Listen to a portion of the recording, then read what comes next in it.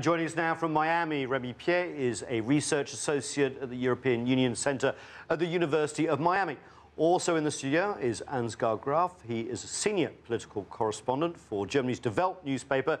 From Paris, Yasser Louati is a French human rights activist, and Erin Zaleski is the Paris correspondent for the Daily Beast.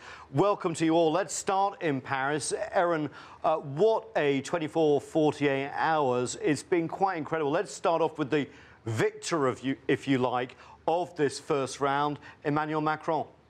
I want to be president of all the French people, of patriots in the face of nationalist threat, a president who protects, transforms, and builds, who allows those who want to create, innovate, do business, and work to do so more easily and more quickly, a president who helps those who have less, who are more fragile.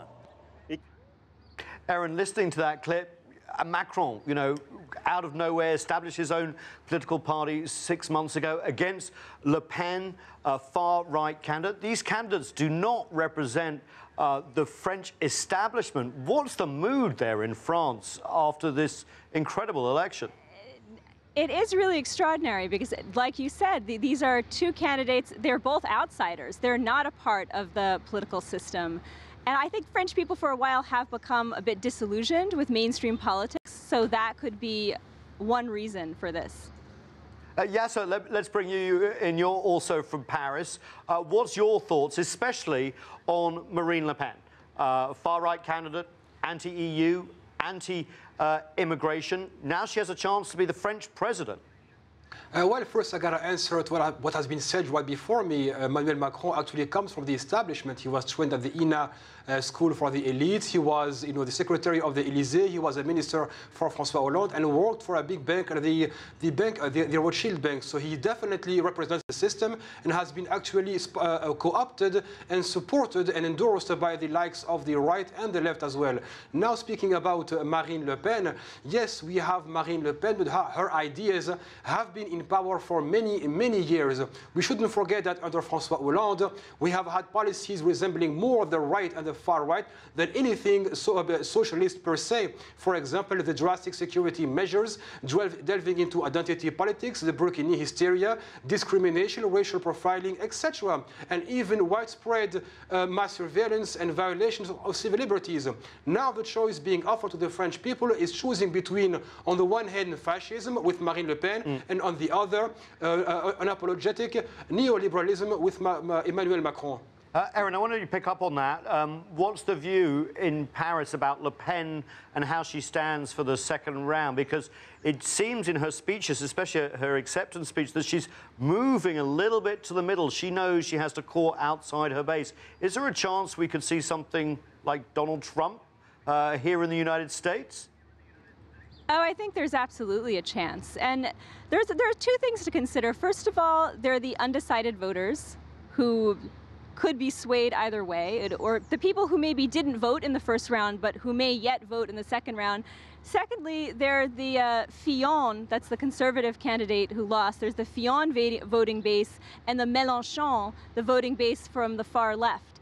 And the Front National, the party of Marine Le Pen, is going to try to court both of those voting bases in the coming days. Remi, let's have your view, because you watch the European Union a lot. Le Pen is the candidate that is the most anti-European Union, and it seems the French establishment, as Erin just said, is coalescing around Macron. Do you think that's enough? Do you think Le Pen will be stymied?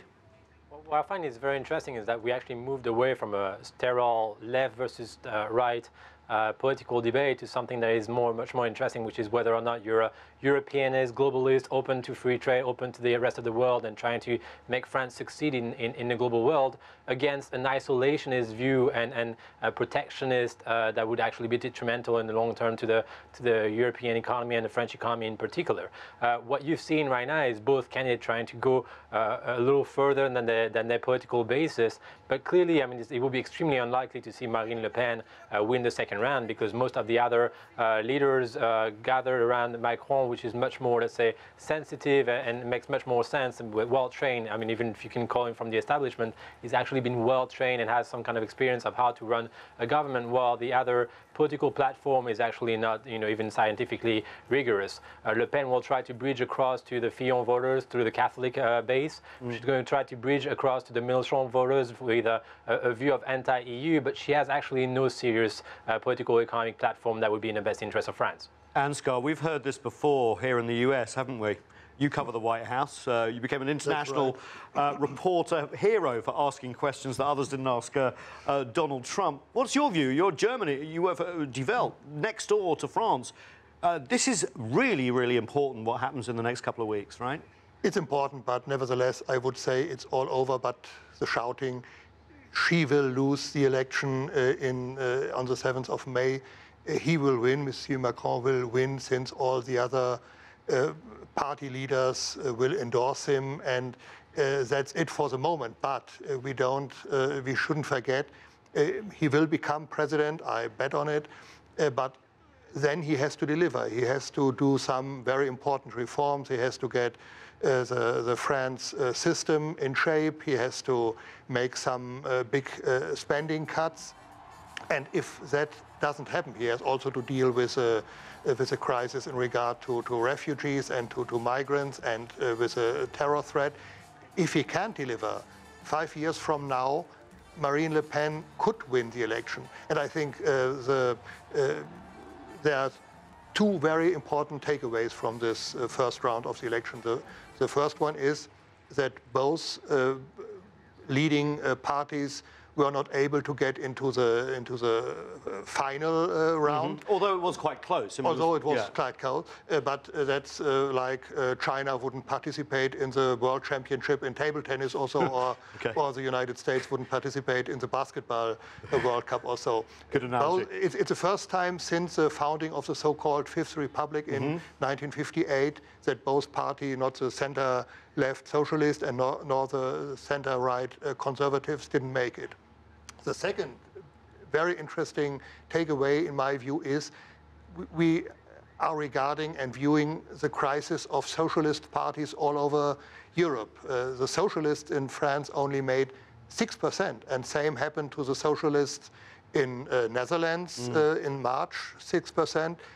Nearly the same happened to PASOK party in Greece some months ago. In Spain, the socialists made 22% last June, but that was a worst outcome of their history. And in Poland, for example, the socialist parties are below the 5% hurdle. Ansgar, that's a very good point. Let's bring up Erin back in here, because do you see the French political climate basically ditching the left like we have seen elsewhere? And do you give Marine Le Pen as little chance as Ansgar said? I mean, seeing her election victory rally, if you like, in a small town, it sort of reminds me of the US dynamic, where Macron had the big cities, she had a lot more of the rural vote, more difficult to count, more difficult to poll. What do you think? I think you're absolutely correct. And we saw a similar upheaval with first with Brexit and then with the election of Donald Trump in the US. People, during the campaign in the US, people were saying that Trump didn't have a chance. And I think up until the end, people were putting their stock in the polls, and still pretty much up until the results were announced, people were saying it's impossible for him to win the election. And then we had this vast upset. And I think that a similar thing could happen here. And time is going to tell. It's very difficult to call right now. The polls are saying no. The polls are putting Macron in the lead, and up to this point, they have been correct. But again, I wouldn't rule out a similar upset to what we saw in Britain and in the US earlier. You're shaking your head there, Remi. Weigh in. Well, actually, it's extremely unlikely that Le Pen will win the second round, but I mean, that's not that's not essential. What's also very interesting to look at is whether or not she loses by, with 25% of votes or 45% of votes. That is the big difference here.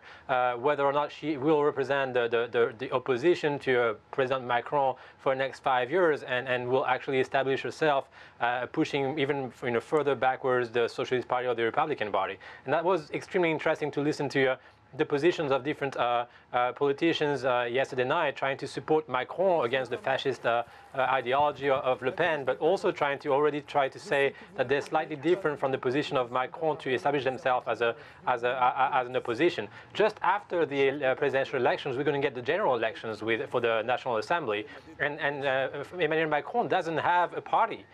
He is trying to have a series of different candidates from the civil society, but he will need the support from traditional parties also to rule and have a government. Remi, I'm glad you asked that, because I want to ask Yasser this. So going back to the graffiti comment, remember the National Front has described Macron 2017, Le Pen 2022. He does have to govern, Macron, whatever he gets. He doesn't have a party. It could be that the prime minister is from a different party, that he only really has control of a foreign policy the way the French electorate is governed. Could that be, again, a sign that France can't move on without some sort of break? Actually, first let's recall the figures. The Le Pen-like ideas represent about 46% if you count Le Pen, François Fillon, and Nicolas Dupont-Aignan. That's 46% that will weigh on the upcoming election. And we have seen Emmanuel Macron is basically spineless. He tried to appease as many people as possible. He changed position on various issues. For example, randomly speaking here about colonization, laïcité, etc. He kept going back and forth. That might be his weakness. That means he will have to build alliances and therefore accept whatever is being imposed upon him, because he will be under a time crunch for the parliamentary elections. As for the Marine Le Pen case, we shouldn't forget that she quickly reminded where she came from when she said, for example, that France was not responsible for rounding up 12,500 Jews in 1942, saying that the Vichy government was not France, in order to remind what her electoral base, what she really stands for. As for her so-called anti-EU positioning, well, I'm sorry, she's still sitting at the European Parliament and taking European Parliament money, as and even being sued for corruption and for misusing EU funds. Okay, just one last point, please, regarding the socialist candidate. We spoke about 6.8% for Benoît Hamon, but that's because he was boycotted by his own party, just like Bernie Sanders and Jeremy Corbyn. Most of the leadership of the Socialist Party went on to join Emmanuel Macron, and that's why the Socialist Party today is dead as we know it. Thanks very much, especially getting in the weeds of French politics. We don't always hear it on the shows. It's really important.